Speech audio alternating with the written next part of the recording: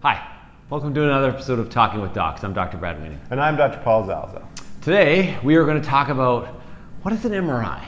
So this is relevant to us because we're orthopedic surgeons. We read a lot of MRIs, we order a lot of MRIs, we use them to make clinical decisions, and a lot of people don't totally understand exactly what an MRI is. Magnetic resonant image. Okay, so the history of the MRI is very interesting. A guy named Raymond Damadian, New Yorker, Genius. born and bred in 1936. So this is pre-World War II he was born. No black, it's black and white TV. Black and white TV. And he's thinking, I'm going to make an MRI. So he's born in 36, ended up going to obviously the Albert Einstein School of Medicine in New York City. Where else are you going to go? And then in 1977 invented the first MRI that could take a full body scan. So what actually is an MRI, Paul? What is it? Magnetic resonant imaging, it's a way of imaging the body without using radiation. Right. Okay, it's a three-dimensional image that you obtain. Yep. So you use a computer to obtain this information from magnetic resonance of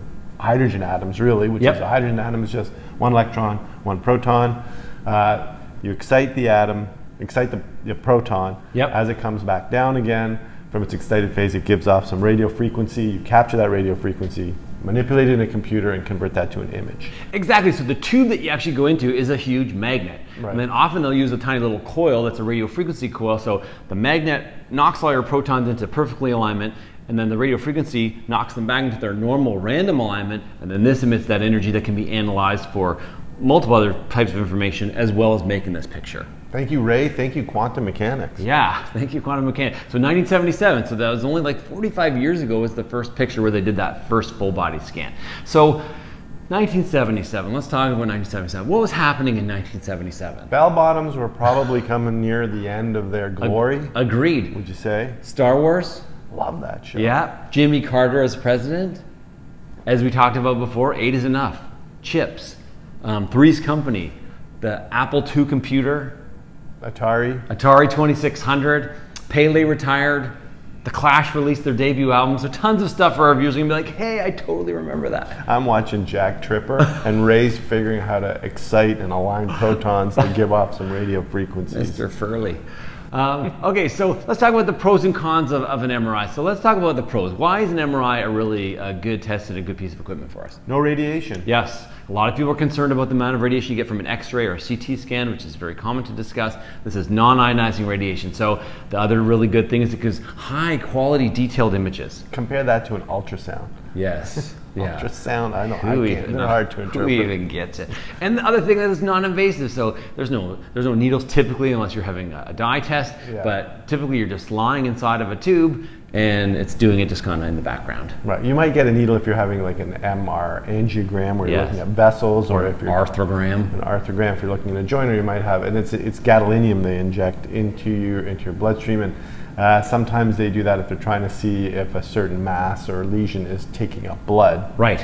But most of the time, I'd say you don't get and even the arthrograms now, the MRI is so high resolution that often you don't need to put anything into the joint. And originally was used, Raymond Damadian originally invented it to try to look at cancer cells. He felt strongly that the potassium ions had different relaxation times between tumor cells and normal cells, and this is how they used to detect cancer. But we use it looking almost a lot of times at essentially the water content. So for example, a meniscus is a common thing that we look at in MRI. And a meniscus on certain images looks whiter if there's fluid in a tear. So they can say, oh, this is an inconsistency in the homogeneity of the picture. This represents something that's abnormal. Right, shows up water. Water. Okay, so we talked about the pros. What are some of the cons of an MRI? Expensive. It is expensive. So access to it. So not every hospital has one, and they're expensive to generate. Access in our country, and some countries are quite readily available, but in our country, access is a little bit of a challenge still. I mean, not impossible. It's just the wait is a bit longer than you'd think. Right.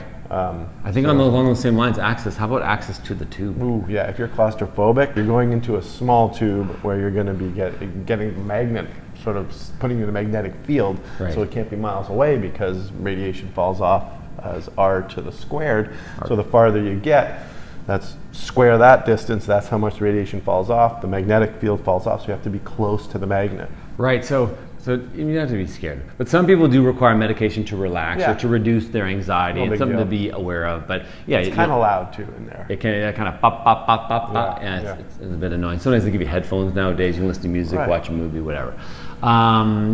Okay, so that's those are your cons, right? Yeah, that's your cons. But it's a very, very useful test. I mean, all the tests that we order are used kind of together, but an MRI often provides a definitive answer for more specific stuff, particularly in the soft tissues for us as orthopedic surgeons. However, not always required, which we will talk about in another video. Yeah, subsequent video we're going to talk about why is my doctor not ordering an MRI. Okay, so if you like this video, please like it, subscribe to our channel, send it to someone who wants to know about MRIs or is maybe having an MRI. Or someone who's worried about what is an MRI. Yeah, or someone who's lived in 1977. Thank you, Ray. And remember, you are in charge of your own health. We'll see you next time. Is Ray still around? Oh, of note, actually, we lost Ray August 3rd of this year. So that's actually a significant event. Yeah, thanks for your contribution to modern medicine, for sure. We'll take a moment of silence after this. Okay.